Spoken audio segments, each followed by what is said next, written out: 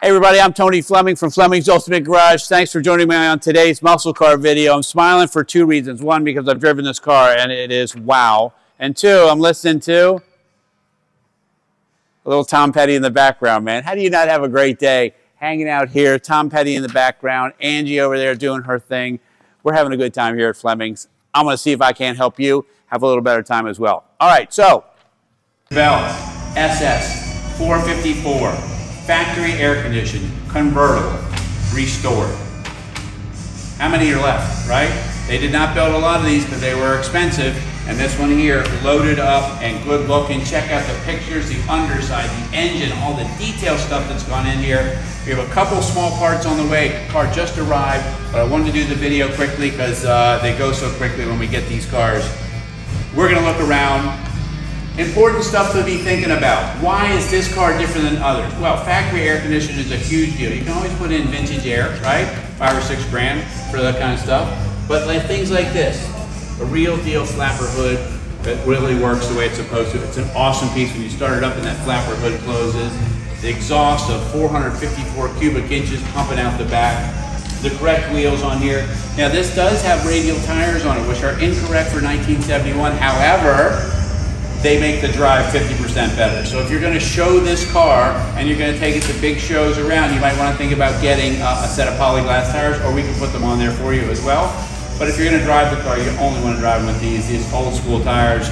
Make it drive like old school. This makes it drive so nice. And now you know why so many people buy a Chevelle. That's why every time you're looking for a Chevelle and you go to check on it, it's sold and gone. You know why? Because this is a comfortable car. You can go take another couple out, go with the family somewhere, go to dinner with people. It is an awesome, awesome event maker is what I call it. All right, let's get started and take a peek and walk around. All right, so some things to me that just make me smile when I think about it. I think about the flapper hood on here and how great it looks. It just is so good. I think about the stripes. One of the things I want you to do is, if you're ever looking at a car, I want you to feel this, right? Because that right there has been clear coated over a lot of times so that you don't feel the stripes. You say, well, Tom, why are you spending time on that? Why is that a big deal? Well, here's the reason why it's a big deal. Is because if you don't clear coat over these stripes, right? You wash and wax the car and over time the stripes start to tear and deteriorate. Then you have to repaint the whole thing. Here, the extra step, and yes, it costs more money, is they've cleared over the whole thing after they've done all the work on it, which is a lot. It's a whole another step to painting a car, but this car was worth it, right? Lastly, we have hood pins here.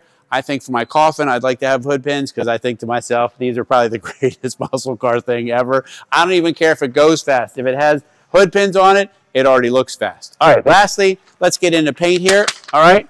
And when I talk about paint, I like to ask you to do this. Don't look at the paint. You say, Tom, what do you mean don't look at the paint? You just said look at the paint. I said, no. What I'd like you to do is look at the items in the paint, right?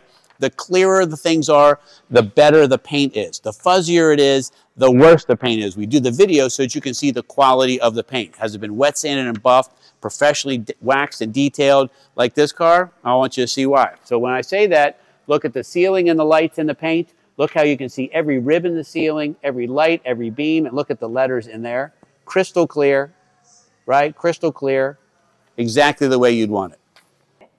All right, so they say this is the money shot, and, well, should we? Should we? All right, we will. All right, let's take a look under here. And again, remember, we talked about this a few times where we have two different styles of people who want to own one of these. One of them wants to take it to a show off the car, open the hood, the trunk, and things like that. This car is exactly that kind of car, too.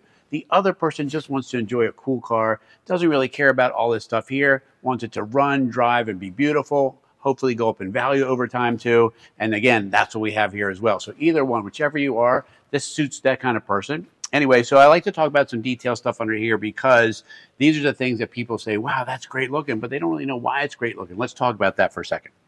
So for instance, here we have our hood pins. So hood pins are really a race car style thing that came into their own here in the 70s, and they really were a great addition to the cars. They look very beautiful. If you've ever looked at a lift-off hood Roadrunner, you know those hoods come off and they go on the roof so that they could service the engine and go drag racing. This is not designed to go drag racing, but it was designed to let you know this car is fast. In here is wall-to-wall engine, Mark IV, big block 454 in here with very rare stuff, right? Not every car came with the cowl induction hood. They all have a raised hood. This is a big option. Many cars don't have it. This has a solenoid. It works the way it's supposed to, all right? Has a wet air cleaner with the seal that goes there. This has air conditioning. Very few of these cars were air conditioning. It was a very expensive option for that for back in the day compared to the sticker price of the car. Air conditioning actually has come down a lot now because you know, it's just changed so much over time. GM hoses, the correct decals that are here, the battery topper, the air conditioning, little things like the manifolds that are on here. You might say, well, Tone, why is that a big deal? Well, it's not really a big deal, but what it does is just makes the car more authentic, right? When you open the hood and you want to go to a major show, people would look at this and go, wow, this is really amazing, especially when you think about the originality of stuff that's under here. Again, we have power steering, which we forget to ask about a lot of time. This car has power steering. This has power disc brakes, right? And all of that there is nicely detailed, very handsome, looks so good when you open the hood. I just wanted to make sure you could see that. And then when you're done with it, you're done showing off, right? You go ahead and just pin this up here.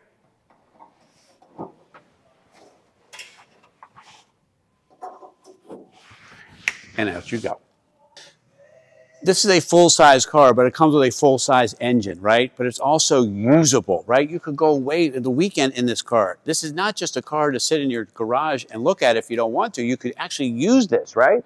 It's beautifully detailed underneath. You can see the F41 suspension hanging down under the big 12-bolt rear end that's there. New bumper, new taillights, new chrome, new emblems, new, right? We talked about not being able to feel the stripes here because it's been clear coated over, which is really nice. I did wash my fingertips so I wouldn't scratch your car, okay? And then lastly, the detail that's in here, right? You could put some luggage in here, some soft bags, hard bags, right? Go away for the weekend. Maybe you just want to go to a car show, right? Seats, cooler, stuff like that, all fits inside here. The jacking instructions are here. The warning about the positive traction is there. This is like detail stuff. And why do I spend time on that? Because when cars are restored to a different level, it's these little tiny things. These are not expensive, but they're time consuming and they're thought process things, meaning somebody went ahead and put a spare tire, jack, and those kinds of things. 99% of the cars that we get, no spare tire and jack. 99% of the cars, no decals and things like that. This is what you're getting when you're getting a car from us. Fresh new mat back here. It's all detailed. It's ready to go. If you wanted to open the hood and the trunk at a car show, you could do that and be proud of it. If you just want to go away for the weekend, you'll feel good putting your stuff inside there too. I don't know why I get excited about this still. As many of these as has come through here, this is a great looking car, man. Look at this. You're walking up to it and it's your car. Yours. You drove to work on a Friday. And you go get in the car, and you're like, oh, this is it, man. This is why I bought this. And you go to get in because you love the outside, but this is where you're going to spend your time, right? And you get in, close the door, shut off the phone, call whoever it is. Before you shut off the phone, I'm on the way, see you in a little bit, and shut off the feed. And what do I mean when I say shut off the feed? Well, I mean shut off the feed like the boss email, text, Facebook feed, Insta, like everything coming at you, all the info world, throw it away, right? Very nice. All right. And turn it off. And just go for a drive. Go for a drive, and it'll change your life. Anyway, why do people love Chevelles? First off, because they're a full-size car, and they ride on a frame. Other cars like Camaros and things like that are subframes, or Mustangs and Mopars where the frame is embedded inside the body. These just ride well, they feel solid, and they've always been great cars. This one has the Rally Dash with a 7,000 RPM tach, speedometer, clock, and full gauges here, right? Not every Chevelle you're going to see has that. Factory air-conditioned dash in all the right places. This has an upgraded audio system. While it looks original, it is actually an upgraded digital sound system to look old school. However, you can stream music and stuff like that. You got buckets and console. Again, this is an option. They're mostly bench seat cars, and having the buckets and console is really nice. And lastly, like when you want to take somebody in a car, you can take another couple to dinner in this car. You can take the kids to dinner in this car, and dinner and the food is a very different experience. Going to a restaurant or going someplace in a car that sounds and feels like this. It's just nice, man. It's just very, very different. All right, so let's go ahead and close up the video, and let's talk about why this Chevelle versus some others that you might look at. The cranberry red with black stripes, it's hard to beat. Factory air conditioning, right? Power disc brakes, power steering, power top, buckets and console, upgraded audio system, the dash with already has the tack and all the gauges in it. Like, all of these things cost a ton of money to put in a car that doesn't already have it.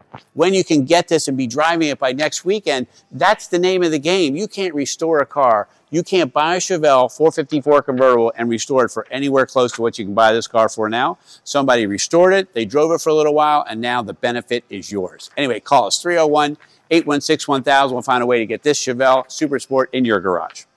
If you don't mind. All right, so I do love to do the startup and sound because this car in particular sounds fabulous, but I also like to show the flapper because it's open right now because that's what it does at rest, and then it...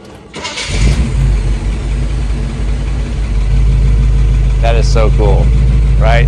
And then listen to that exhaust, just an idle. Let me put it in gear for you too, hold on.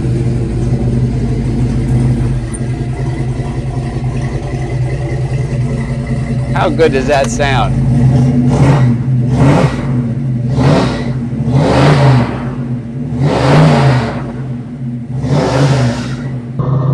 So what's it like to drive? Whoa, whoa, that's a little bit of power.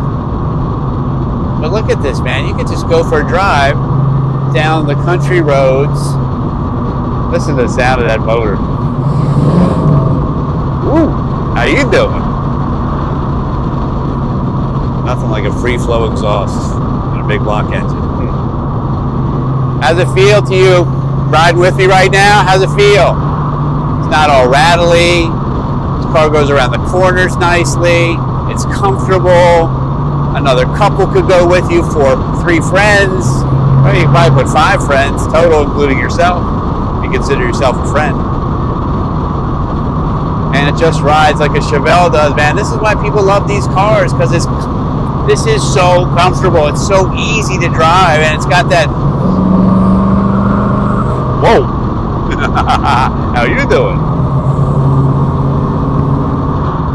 Just nice, man. Just nice. Now you know why. Now you know why it's like the most popular of muscle cars, right?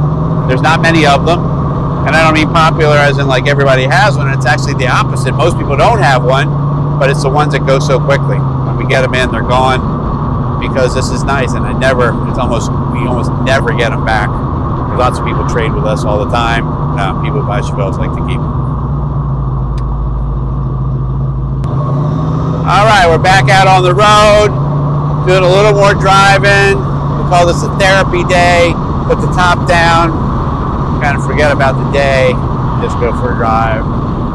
You guys are riding with me, man. This is what you'd be doing if you owned this car. I'm watching the tack working, I'm watching the flapper hood work when I give it a little extra gas. I don't even want to turn on the radio yet because I'm just enjoying that.